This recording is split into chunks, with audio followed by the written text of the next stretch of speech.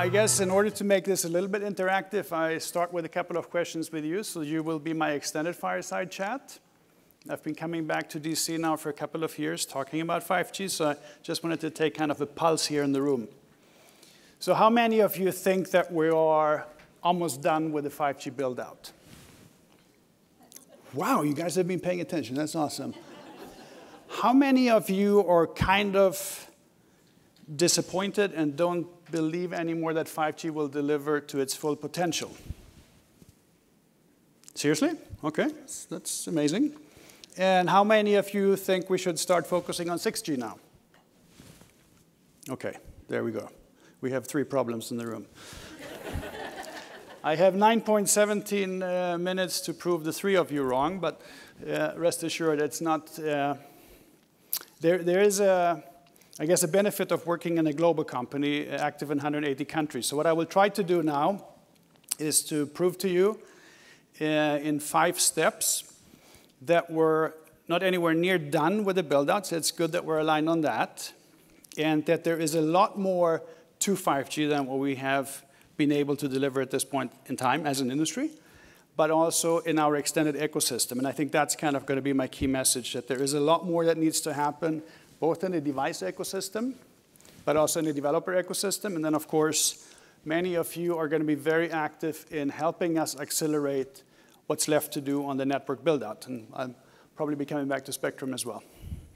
So if I start with what we learned from 4G, it's worthwhile going back and looking at that. It's $1.7 trillion of GDP growth globally that have been generated at the back end of the 4G race. The app economy was created on top of the 4G innovation platform. Developers at the time really only cared about storage and compute. The wireless networks were largely commoditized and treated as a black box. Most of the monetization accrued to the over-the-top players. Good for them. But we need to keep an eye on why we may need to change that to deliver on the full potential of 5G. So then we move forward. We look at the kind of horizon 1 of 5G, which is kind of better 4G. Enhanced mobile broadband is what we industry nerds would call that. And that is really a better experience for end users. You will see us advertising better peak rates. But at the end of the day, it is the better production machine that makes the business case for most of our customers. 10x more capacity in the networks, 30% better energy efficiencies on top of that, makes kind of for the business case. So you've seen some countries, only a handful actually, where our customers have gotten to 70% plus population coverage. And that's when things start happening. That's when you have your customers' attention. And we have seen in these countries, our customers generate somewhere between 3 to 5% top-line growth by upgrading subscribers to the 5G bundles and better packages. So that's good. That's a pretty impressive growth, but it's limited to a few countries. Now, why is that? Because we have 244 networks launched globally, but only a handful of markets, maybe 2 handful of customers actually generating a meaningful business on top of that new platform. Because you need to deliver a better experience to your consumers. You need to build out those networks to deliver a meaningful, differentiated experience. And we see that in front-runner countries. The US is one of them. I think in Q1, our customers clocked 3.9%, just shy of 4% in top-line growth. So we see it happening in the US, and we should be proud of that. The second growth vector for our industry, we've talked about it on pretty much every session up until now, is fixed wireless. It's net new revenues for our customers. The fastest growing, and I always get this wrong, fixed broadband business is fixed wireless broadband actually in the US. 5 million subscribers on 5G fixed wireless in the US today. It's great news, it's something we should be really proud of. It's net new revenues for our customers. We talk about the digital divide.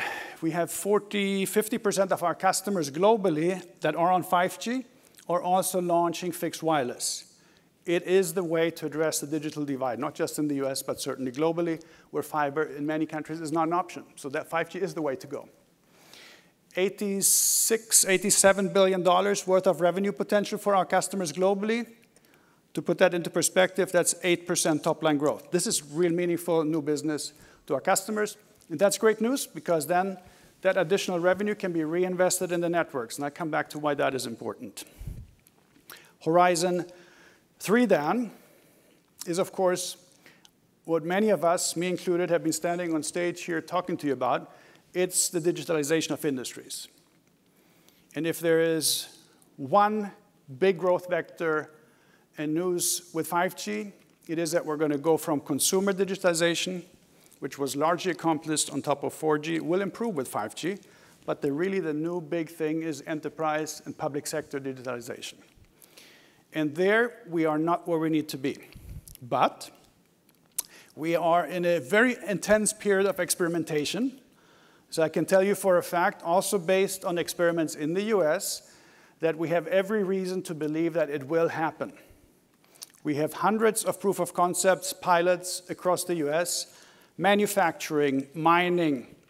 We see smart city type solutions, healthcare solutions, of course also accelerated by COVID now, right? So there is a lot of use cases that we have been able to prove. So we know that the economics, the latest BCG report, $1.5 trillion of GDP growth in the US, 4.5 million new jobs. We kind of have line of sight to that.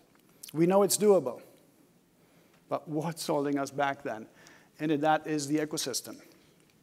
We're short on devices. There is 1,900-something devices out there in the world. Only 20% of those are available in the US.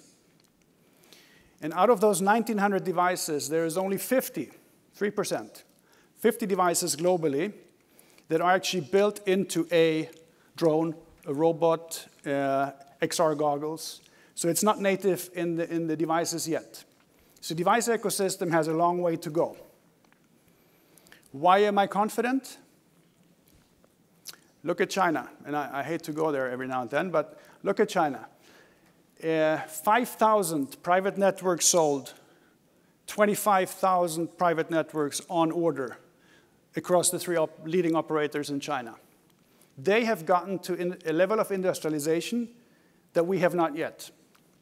So the next big thing for us, and that's kind of Horizon 4 in 5G if you wish, is the device ecosystem activation. We need to find a way to get more sensors, activators, devices natively built into devices so that our factory team in Louisville, Texas can deliver on some of the use cases they're dreaming about. And I'm going to be very transparent with you.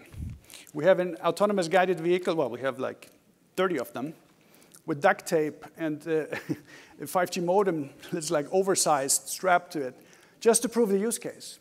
Of course, they now want a device, a chip, a sensor built into that device. That's what I'm talking about. So the industrialization in our device ecosystem has not come to scale yet. On the network side, we have a lot of work that remains to be done. We keep talking about the 5G networks as a percentage of 4G overbuild. It's the wrong way to think about it. To deliver on the full potential of 5G, we're looking for a much more distributed mobile edge compute type platform that is accessible to devices in real time. That is when exponential innovation starts happening.